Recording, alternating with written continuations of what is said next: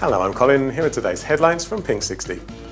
AllOuts.org's latest campaign seeks to persuade Germany's Angela Merkel to boycott Euro 2012 in the Ukraine over the anti-gay law currently being considered. The French president has already declared that he will not be attending. Almost 300 straight Mormons joined the Salt Lake City Pride Parade on Sunday to support gay rights. Mormons Building Bridges operates in opposition to the traditional Mormon church, which opposes gay equality. Australia has a new marriage equality drive called I Do. A video starring top Aussies such as Mitchum and Magda Szubanski has been released to back up the campaign. In the run-up to this year's Singapore event, a video called Someday has been released highlighting current issues for queer Singaporeans. The event takes place in Hong Lim Park on June the 30th. And finally, former NFL player Wade Davis has come out in an interview with SB Nation.